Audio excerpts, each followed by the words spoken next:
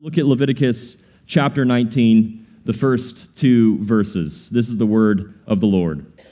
And the Lord spoke to Moses, saying, "Speak to all the congregation of the people of Israel, and say to them, You shall be holy, for I, the Lord your God, am holy." Let's pray. Father, we give you praise. We thank you for your word. We thank you for the gathering of your people. We thank you for the person in the presence of your Holy Spirit.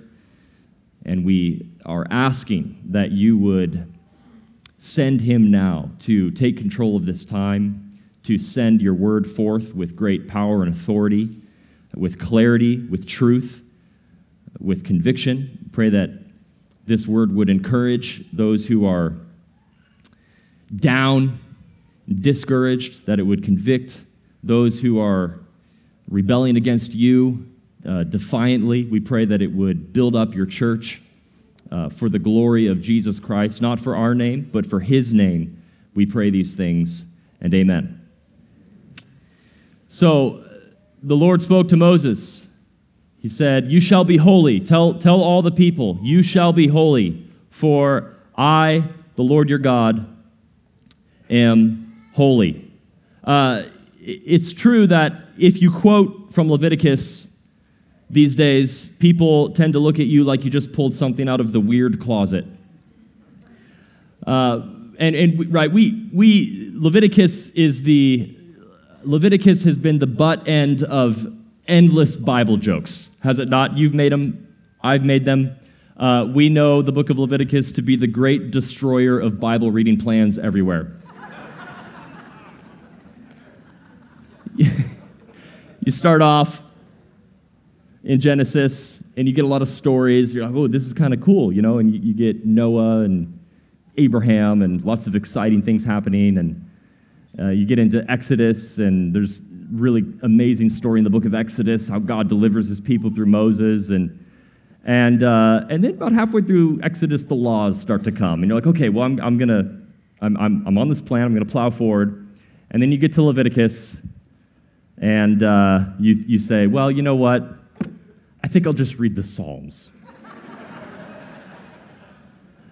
I like those.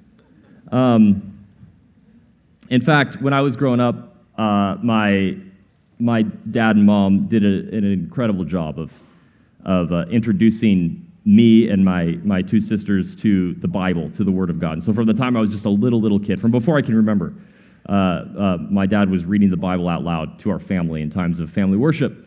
And we marched through over the course of, it took, I think, 10 or 12 years, from the time I was a little kid all the way up till in either middle school or junior high, somewhere, or a high school, somewhere around there. We read through the entire Bible out loud as a family. My dad just reading one chapter at a time, the entire Bible. But turns out he had skipped Leviticus. And so I remember he closed the Bible, last chapter of Revelation, closed it, said, "Wow, we did it, everybody." And I raised my hand, I said, "No, we got to go back and do Leviticus." So we literally went back and did Leviticus and ended with that. But if we here's the truth, and we can have fun with it, and it is a hard book. There's no doubt about it. It is a hard book. But if we ignore Leviticus, just like if we were to ignore any book of the Bible, we ignore it to our own detriment. Sometimes we treat Leviticus as kind of this punching bag, right? This sort of piñata that we take swings at, and we do it in order to make the point that we, of course, don't want to take holiness too far. I mean, we don't want to be Pharisees or anything. Certainly not. We don't want to be Pharisees. We don't want to start going Leviticus on people.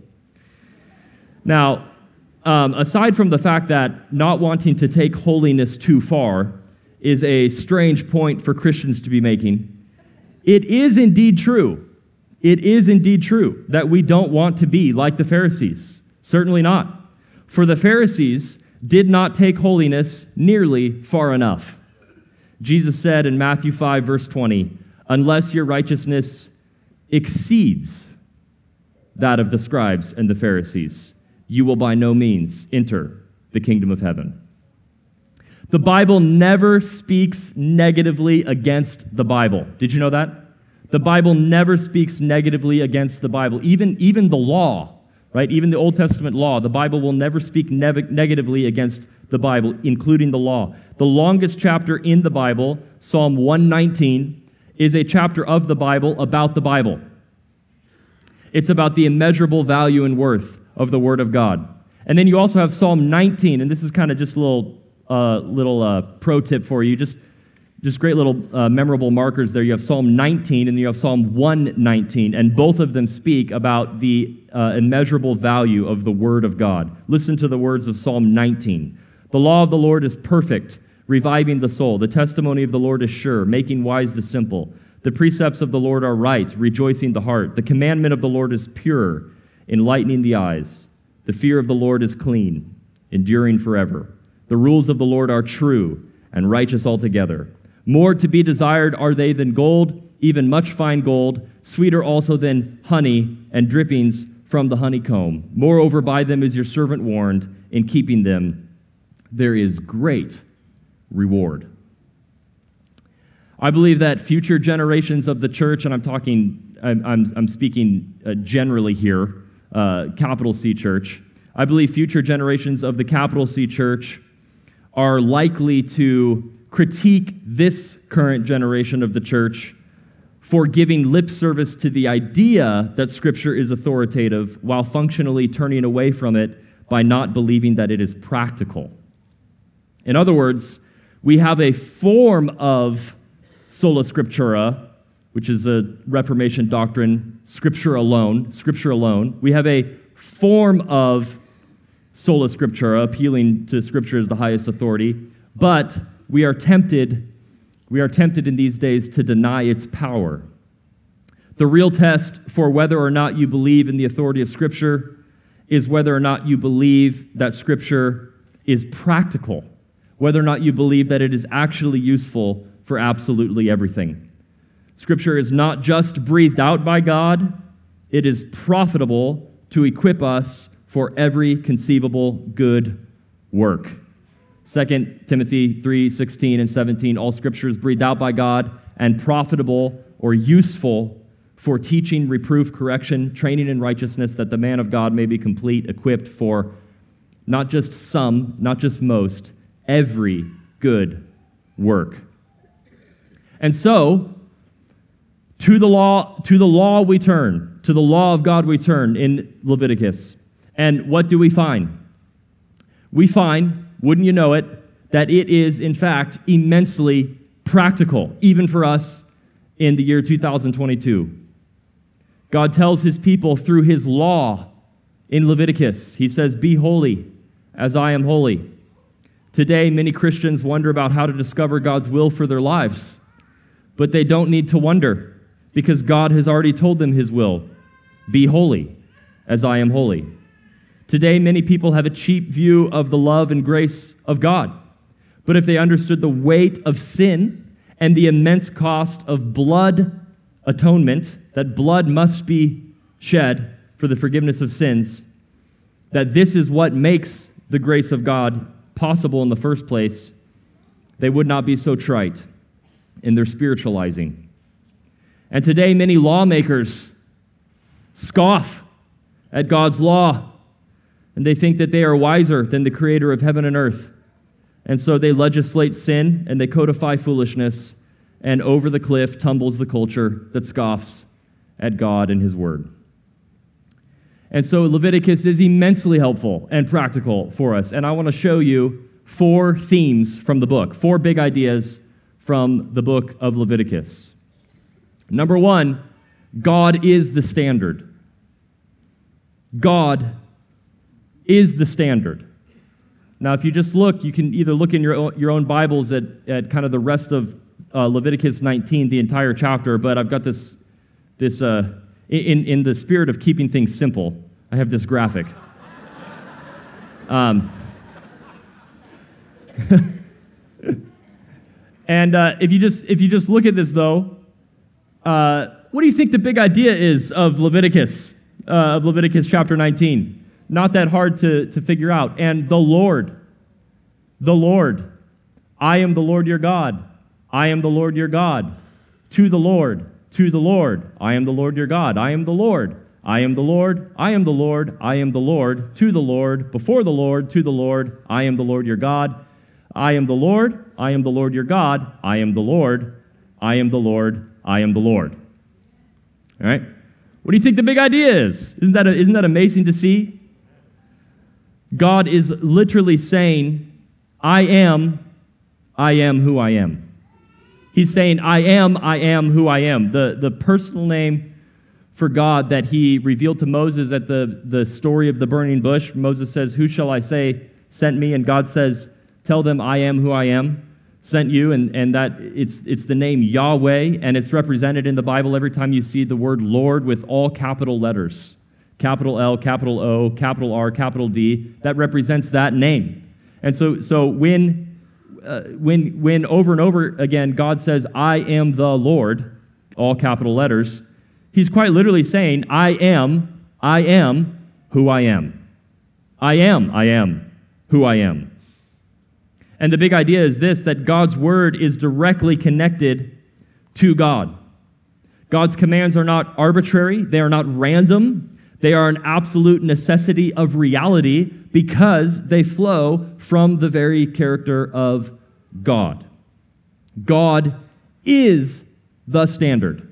And you cannot separate his law and you cannot separate his word from him.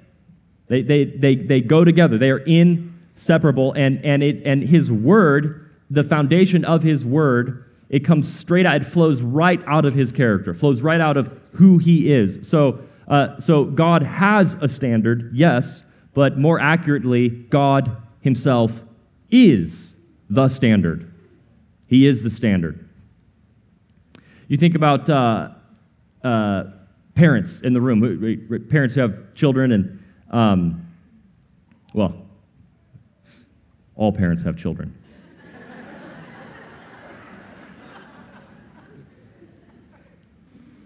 Deep thoughts. So for those parents who have children, I'm sure that you have never done this. I know I never do this. But you give your children a standard to follow, right? You give them a rule, a standard to follow, and then you teach them how to break that standard through your own hypocrisy, right? It's the dad who says you must respect your mom, you must respect your mom, and then he loses his temper and raises his voice, right?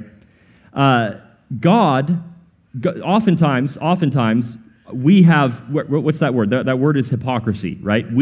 All of us, to varying degrees, varying ways, we all have hypocrisy. God is not like that. There is no hypocrisy in God.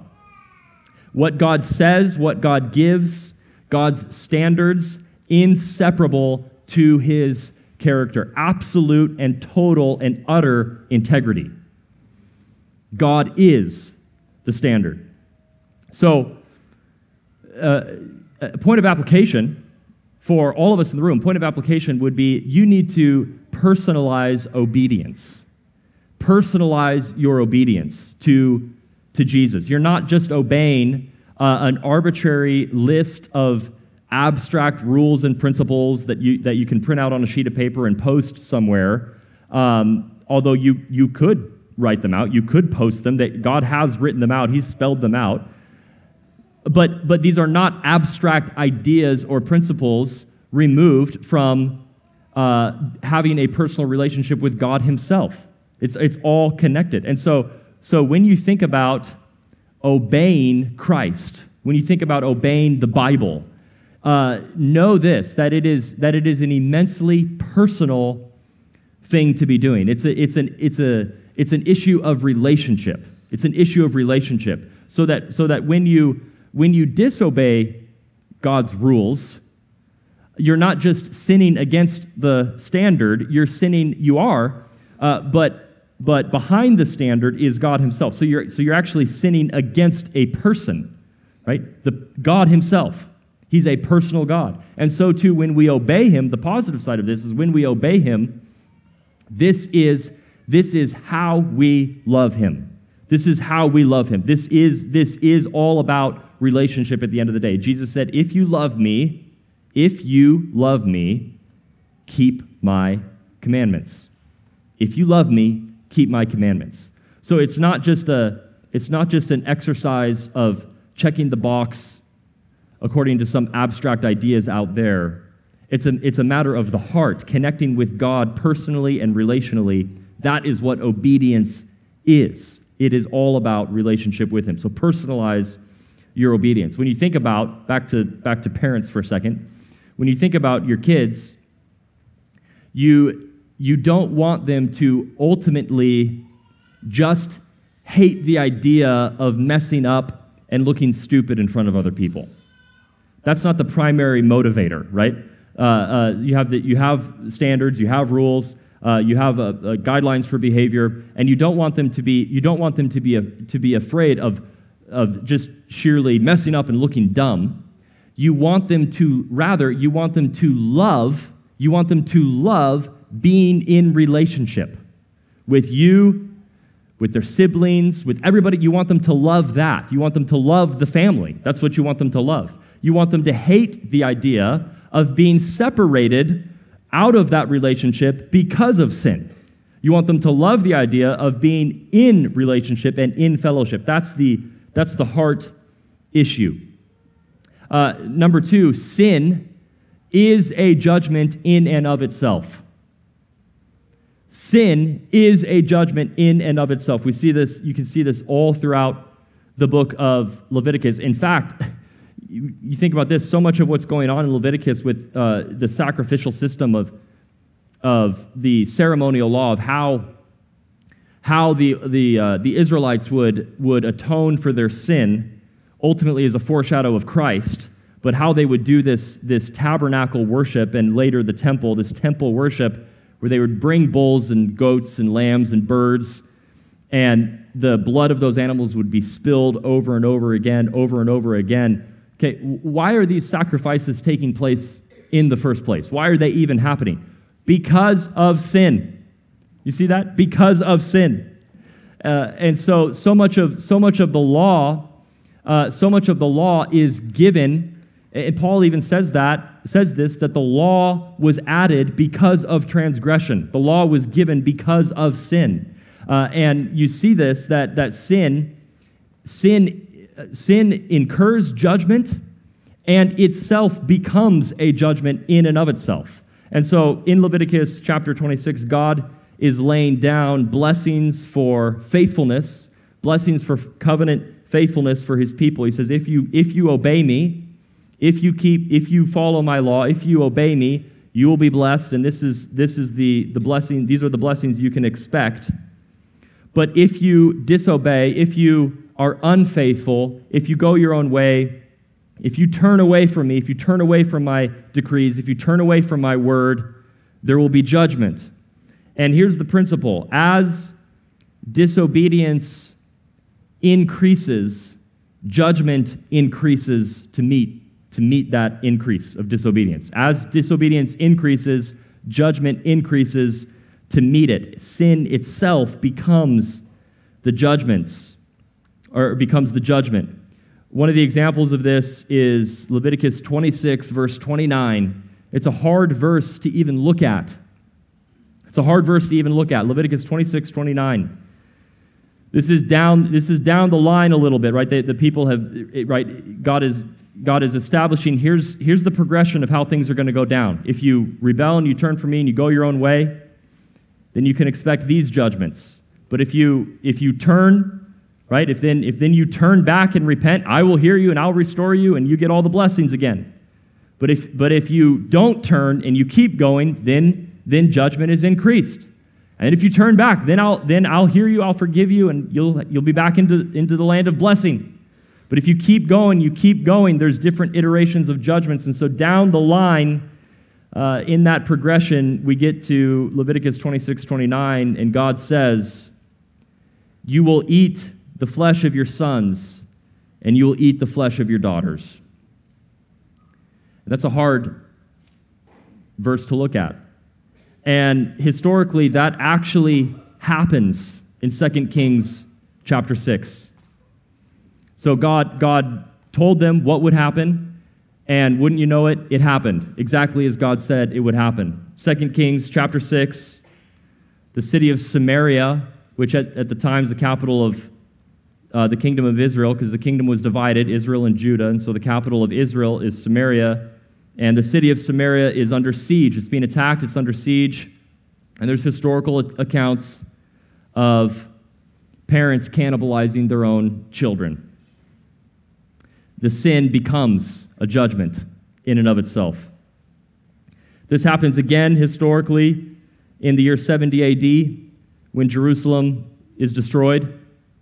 And lest we imagine ourselves in our advanced, civilized, modern day, so-called, to be far and away above such grotesque things, let us remember that we are living in a culture that murdered 61 million preborn babies in 50 years, that we're the culture that uses the bodies of those babies in various dark ways, sometimes to develop things that we will then put inside of our bodies, the living trying to steal life and energy from the bodies of the dead, not just the dead, the murdered, not just the murdered, our own children.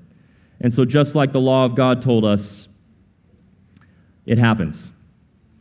Sin becomes a judgment in and of itself, even to that point of stuff that is hard to even look at, stuff that is hard, stuff that you want to turn away from. We're the culture that sexualizes children through Netflix shows and Disney and pornography, and we're the culture that mutilates children in the name of identity and self-expression, in the name of progress, science, and worst of all, in the name of love. And so it's hard to consider these things, but we must consider these things because we need to be honest about where our culture is not on the way to, what you read Leviticus 26, our culture is not on the way to that, our culture is that. We're there. And so here is the application that I want to give you. I want you to think about this. Let the insanity of sin fortify your courage to walk in the truth. Allow the insanity of sin to fortify your courage to walk in the truth. God is not crazy. God is not crazy, and the Bible is not crazy.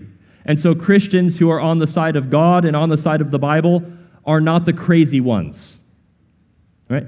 We're not the crazy ones. The culture that insists on going its own way is on the road of insanity, on the road of destruction, where along that line, on that journey of just outright defiance, sinning with a high hand against God and not turning back and not listening to wisdom and not listening to truth, along that progression, there are very, very dark, very evil, gut-churning, grotesque things on that road.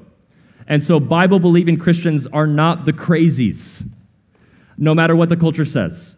And so I want to encourage you, let the insanity of sin fortify your courage to walk in the truth. And it's also important to see this pattern in your own life.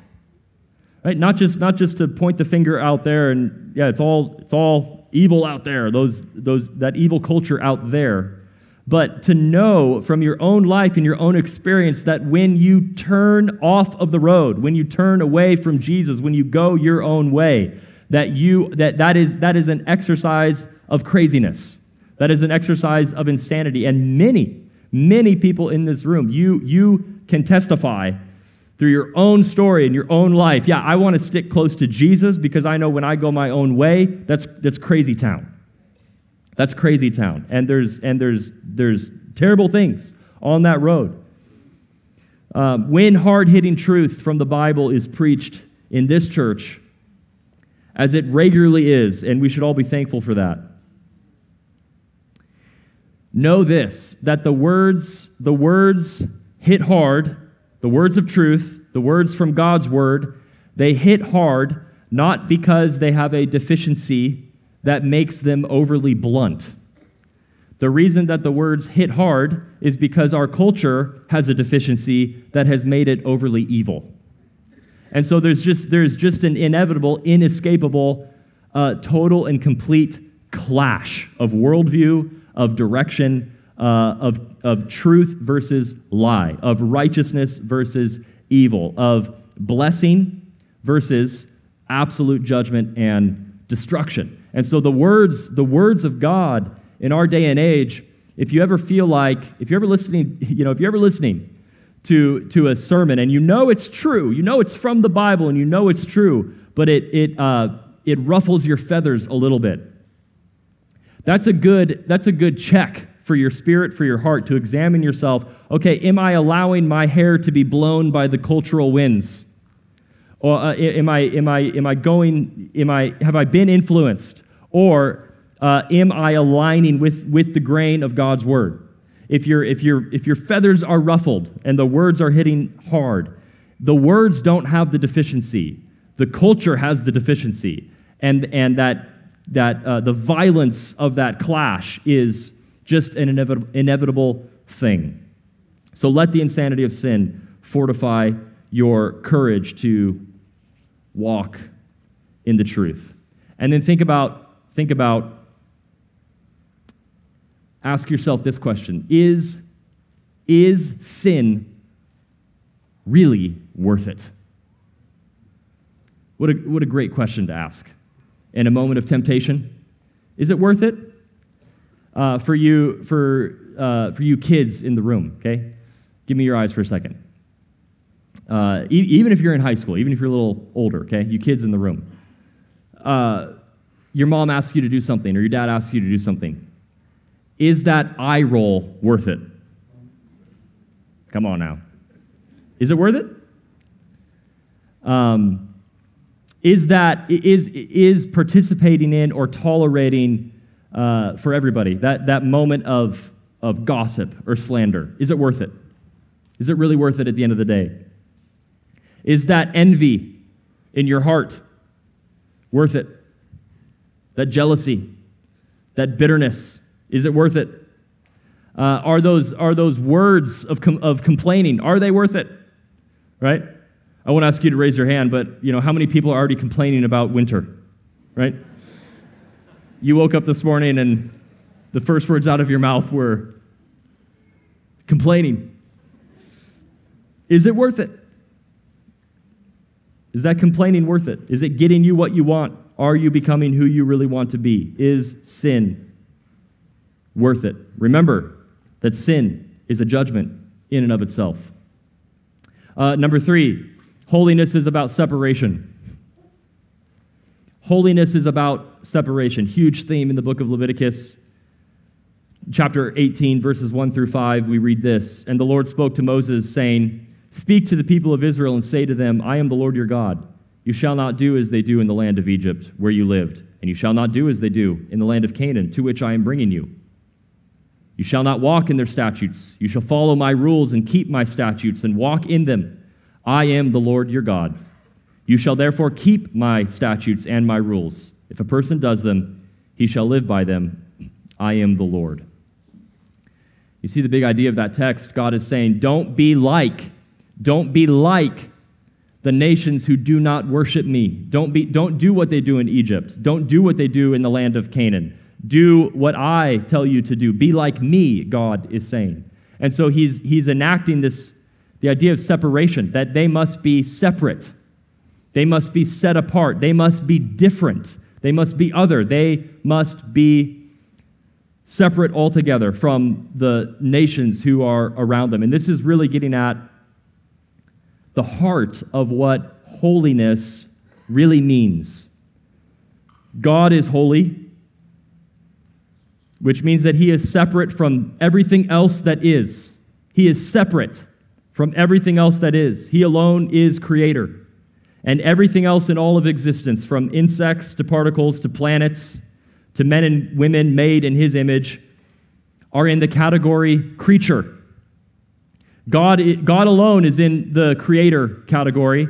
Everything else, from this pulpit to this stage to you, is in the category creature. There is God and there is not God, and God is the only one in the first category. This separation is at the heart of what the Bible means when it says that God is holy.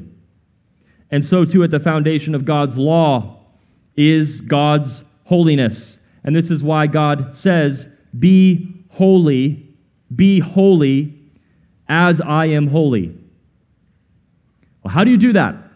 Right? How do you practically do that? Well, you have to enact the principle of separation in your life. You have to enact the principle of separation in your life. So the Israelites were told to be separate from the other nations who do not work. Don't be like the Egyptians. Don't be like the Canaanites.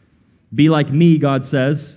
And so too, we are to engage this principle of separation when it comes to fighting the battle of sin. Enact the principle of separation in your own life when you are fighting and putting to death your sin, when you're facing temptation. Enact the principle of separation. Do whatever you have to do. Be ruthless about it. Be absolutely ruthless about it to separate yourself from the sin that, now check this description of sin that the Bible gives us. Sin that does what? Sin that so easily entangles. Right? In other words, sin wants to mix it up with you. Sin wants to stick to you. Sin wants to adhere to you. Sin wants to fuse into you. And no, we need to enact the principle of separation. No, separate yourself from sin. You know the phrase, kind of the cultural truism, the phrase, violence is never the answer. What a stupid saying. Because sometimes it is, right? Is it not? Sometimes it is. When you are facing that sin in your life that so easily entangles, I want to give you permission to be violent about it, right? To be ruthless about it, to enact this principle of separation. So okay, what led to what? Led to that sin. And go back to the very beginning and enact the principle of separation there, right? Well, if this leads to that sin, I'm going to separate myself there. And for some, right? For some, it might be people. Now we love people. Yes, we want to make disciples. Yes, we are all about people. Yes, and amen.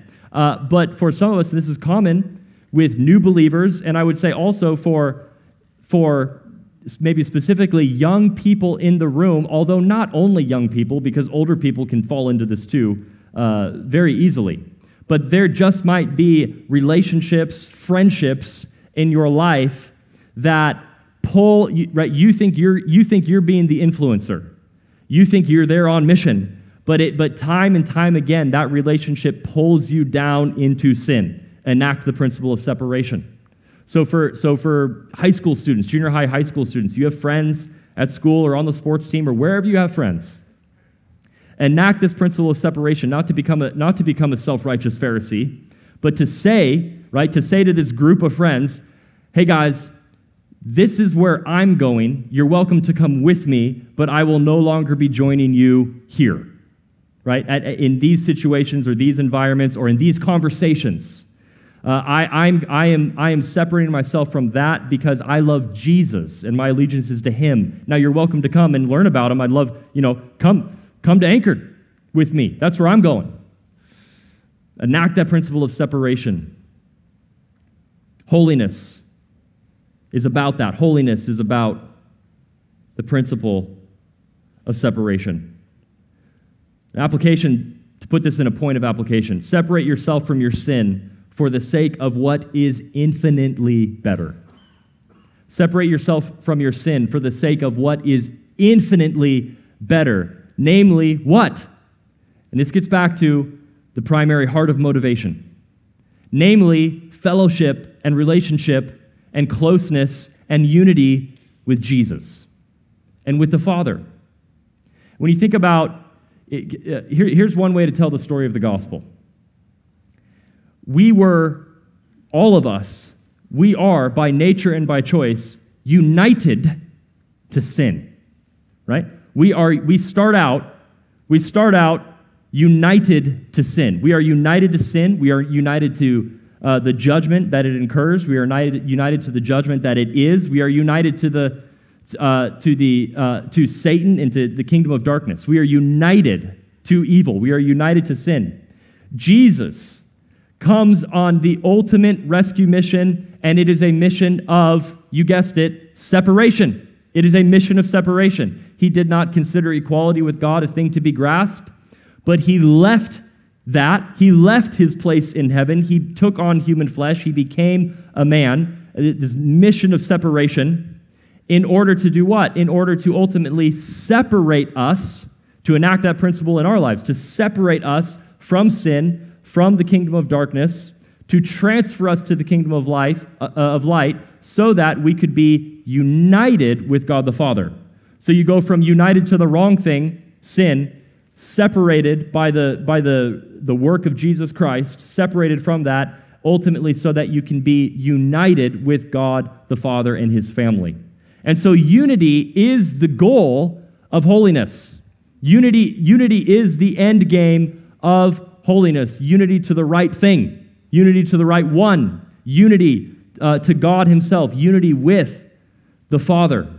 Separation from all that is opposed to him. God is light. In him there is no darkness. The light has no fellowship with the darkness. And so the principle of separation, the principle of holiness, is for the purpose of creating unity with God. I was thinking of this idea of holiness and the separateness of God, the otherness of God, the transcendence of God, all these big words that theologians use, right? The mystery even of God, that God is so infinitely other. You can't get your mind around him. You can't fully grasp. He's revealed himself. Yes, even that is a mystery that blows our minds, that you can spend the rest of your life trying to figure out, and you will never solve that mystery. How is it that the completely separate, transcendent, holy, other creator God has any interaction at all with those of us who are not God, with creatures? How is that even possible? The mystery that God meets us, that he reveals himself to us. It's incredible. I was thinking about the mystery of holiness, and I've been I read them as a kid, and I've been rereading The Lord of the Rings. And so, yes, we're going to go nerd level 5,000 for a second. Just bear with me. Some of you love this, and others of you are like, wow. But all of you have seen the movie, so I know you track on some point at some level. Okay, so I've been rereading The Lord of the Rings, and there's this character in the first book who's not in the movies. I'm so glad, because it would have ruined everything. It would have ruined this character. I'm so glad he's not in the movies. He's in the first book, and his name is Tom Bombadil. Right? This guy, Tom Bombadil, and he's just kind of this wild, jolly. He's always singing, and he's just a very strange character. And there's a chapter called in the book. It's a chapter called "In the House of Tom Bombadil." In the House of Tom Bombadil. And I recently reread this chapter, and I thought, this has got to be, and I'm really going nerdy on you, but this has got to be one of the greatest chapters ever written in the history of literature. It's just incredible. There's all these descriptions of food and drink, and there's all these poems and songs and the descriptions of the house and what's going on and the emotions and the mood and the feeling of the characters. It is just it is savory, right? To read this, I could taste the tastes, I could smell the smells. As I was reading, I was getting hungry, right? It was having that kind of effect on me, just deeply impacting me. And it's this chapter, and it's this guy, Tom Bombadil, and he comes into the story, and you have this amazing chapter, and then he just goes away, and that's it. And for years, people have wondered, what is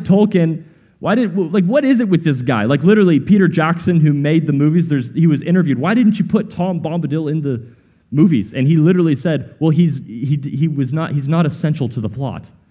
So I didn't put him in there. So for years, people have wondered, why did Tolkien put this guy in the story? He's very strange. He's ancient. He's older than any of the other characters in the book. He's older than Gandalf, even older than Sauron and all the powers of darkness. He's this ancient person. There's no record of his family line. He has no listing of father or mother. And he just shows up into the story. And one of the things that happens when they're in the house, the hobbits are there. Frodo has the ring, of course, and you've seen the movies, right? So you track. He's got the ring. And all the powers of darkness and the evil associated with the ring, and he gives the ring to Tom Bombadil, and Tom Bombadil starts throwing the ring up and playing with it and laughing and singing, and he puts the ring on. Tom Bombadil puts the ring on, and guess what? He doesn't go invisible. He doesn't go invisible. The ring has no effect on him. He is totally unaffected by evil, completely unaffected. And then he just goes away, right? Why did Tolkien put him in the story? I think, I'm guessing, but I think it's because he wanted an element, he wanted a feeling of holiness in his story. That here's this guy who just comes out of nowhere, and he's a profound mystery. You cannot explain him, and you might not even know exactly why he's in the story, but he's there to give you this one chapter of this just savory, descriptions of food and all of this stuff, and it's something that you long for. You want to be there. Like, you want to be around the table. You want to be a part of it. You're looking in. I want to be at that party, and then he goes away, but it creates this sense of otherness, of holiness, of separation. It creates this sense of just transcendent mystery in the story. And then people ask this about Gandalf and the eagles, right? Why couldn't Gandalf have just flown an eagle to Mordor and solved all the problem? And it's a fair question.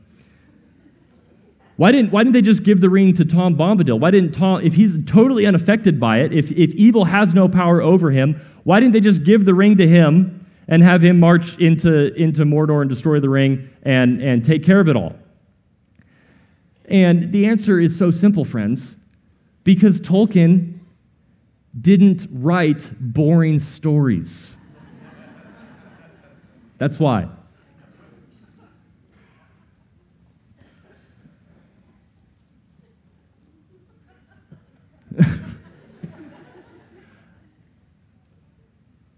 When you get saved, why doesn't God just immediately free you from the struggle? You know what I'm talking about? This whole spirit versus the flesh thing. When you get saved, why doesn't God just immediately, right then and right there? I mean, you're justified, you are saved, your salvation is secured in a moment of time. Repentance and faith, saved, totally saved. Eternal salvation, secured. So why doesn't God just go the whole way and just immediately free every one of us from ever being tempted to sin ever again, ever having to fight against sin ever again, ever having to repent of sin ever again, ever having to confess sin ever again? Why doesn't God just free you immediately from the struggle? Because God doesn't tell boring stories. That's why. And he's refusing to tell a boring story with your life, which leads us to the last point. And the band can come out.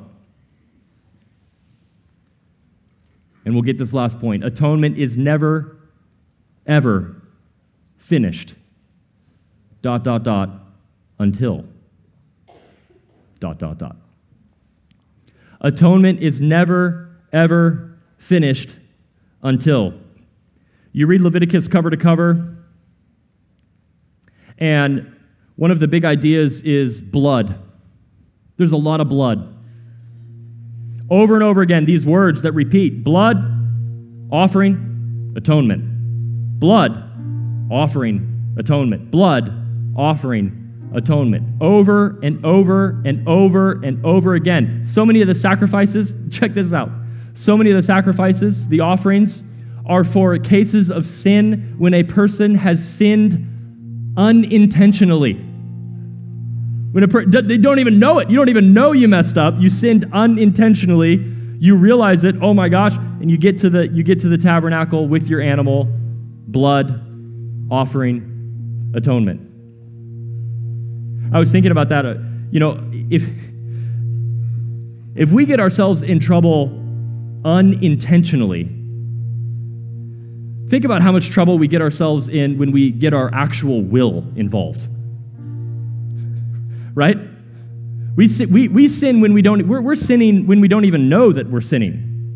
Think about how much trouble we get ourselves into when we actually get our will and volition involved. Blood, offering, atonement, over and over and over and over and over again. Will it ever end? Will it ever be complete? Once a year, there's this Day of Atonement, and it's kind of just the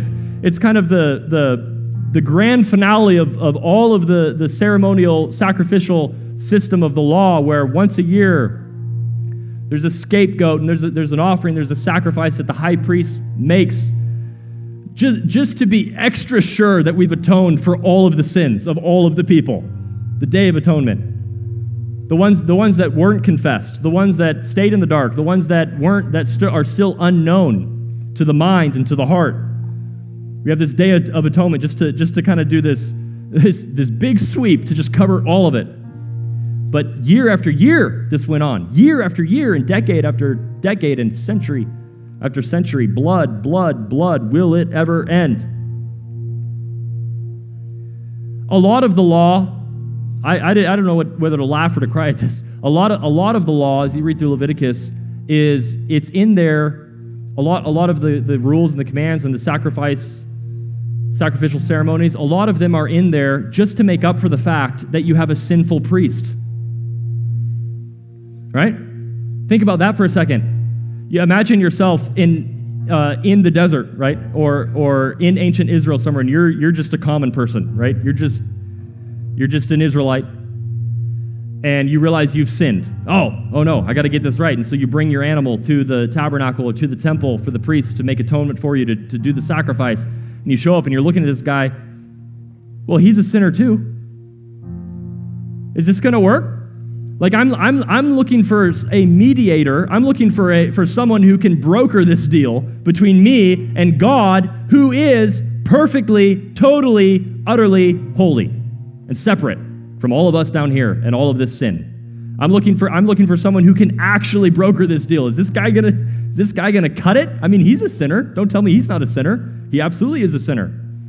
You know what the law says? It says when the priest sins,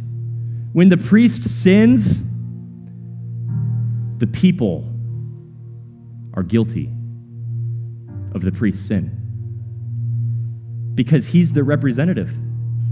And so the priest sins, and he passes that guilt down to the people, and now we have a problem. And so there's a whole sacrifice in the law that's laid out for how to deal for when the priest sins. When the priest sins, the people are guilty, and so you got to make atonement for the priest and for the people.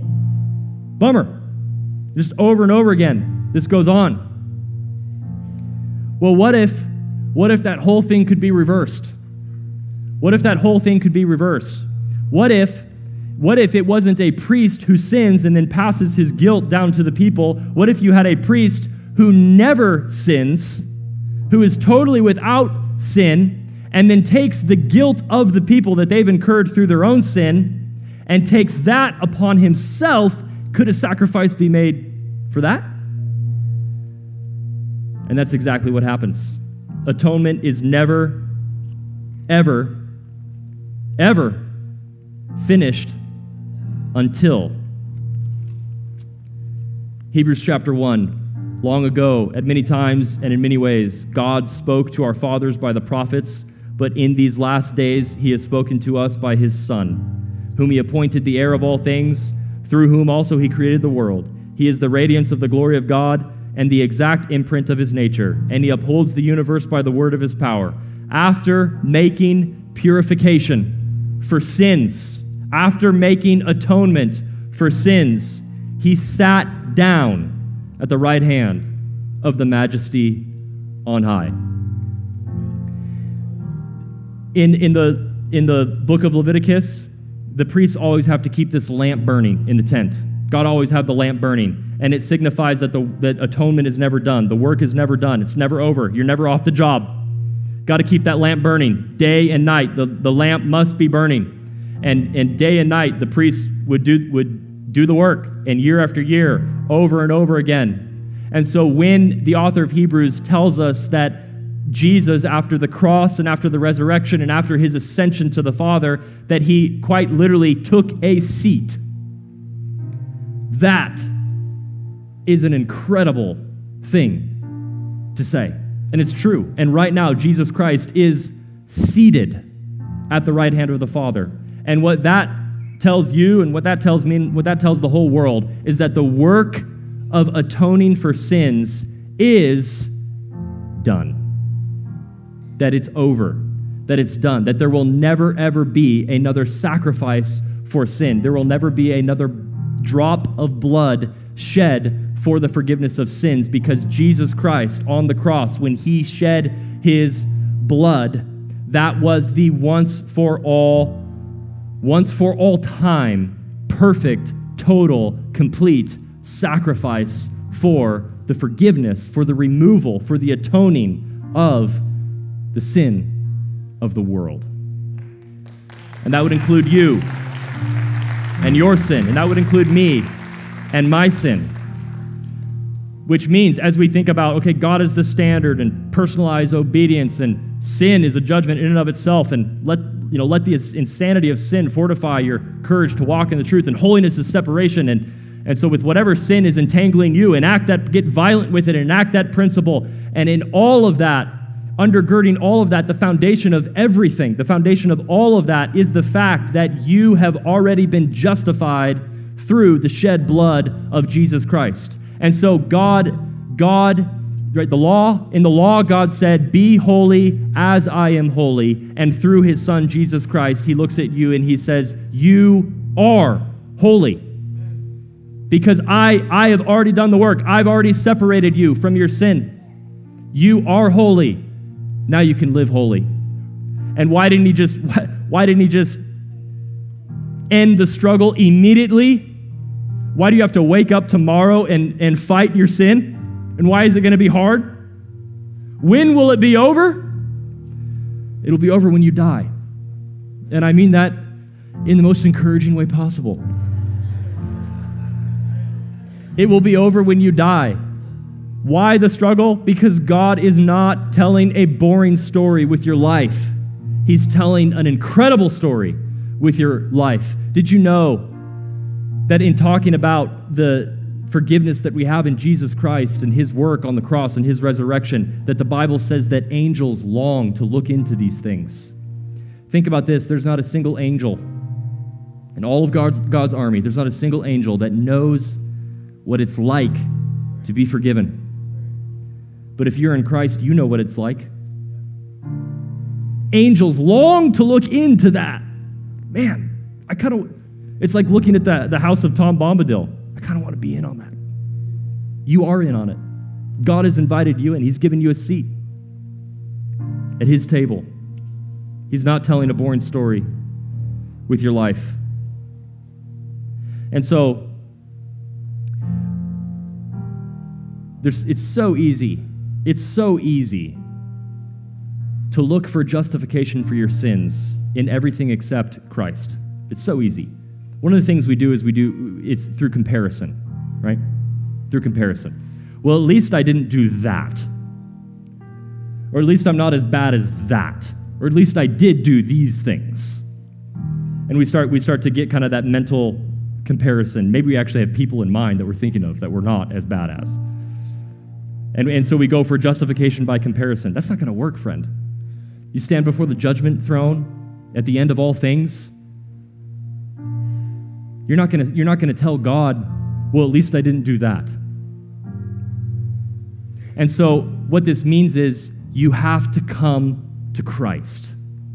You have to come to Christ. It's the only way. You have to come to Christ. And I heard one pastor say it. I thought it was so good. I'd never thought of this. You know the phrase, come to Jesus moment? Have a come to Jesus moment? You know that phrase? Oh, that guy just needs to have a come to Jesus moment. Or she just needs to have a come to Jesus moment. Or I'm going to have a come to Jesus talk with that person. Now, catch this. The intention behind that phrase is actually the exact opposite of what it means to come to Jesus. Because the intention, what we mean by that, I'm going to have a come to Jesus talk with that person. What we mean by that is that person really needs to clean up their act. They need to get it together. I'm going to talk with them, and I'm going to straighten them out. They need to straighten out. They need to clean up. They need to have a come to Jesus moment. They need to clean themselves up and get right. And that is the exact opposite of what it means to come to Jesus, because you can't come to Jesus on the basis of you getting cleaned up or you getting yourself right. You can only come to him, and he will do that work for you. And so come to Jesus in the true sense of what it means to come to Jesus. You come with your sin. And that sin goes to him, and it's paid for through his shed blood on the cross. And then he's the perfect priest. He doesn't sin and transfer guilt to you. He's the perfect priest of righteousness.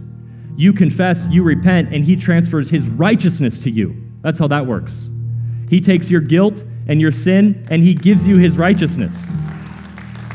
That is what it means to come to Jesus. When will the fight be over? When you're dead. But you can wake up tomorrow knowing that you may be living many things, and your life may be many things, but it is not a boring story. It's a story that God is writing to show the world this incredible mystery, that we were united to sin and death, that Jesus, on the ultimate mission of separation, separated us from that to unite us to him and to the Father. Would you stand with me? Lord, we love you. We thank you for your word. We thank you for your grace. We thank you that you have separated us from our sin and that you've united us to yourself through Jesus. Lord, I pray anyone here has separation anxiety, doesn't know, is not sure about their life, their future, or their standing with you. I pray that you would grant that person the gift of repentance and faith, that they would come alive in Jesus' name, that they would come to Jesus not thinking they can clean themselves up, but that they would come to Jesus and receive by faith the work that has already been done, the atonement that's already been won. Lord, for all of us, may we be encouraged to unite ourselves to you, to put our sin to death, to choose to follow you, to tell an amazing story of victory and redemption with the life that you've given us. We pray this in the name of Jesus, and amen.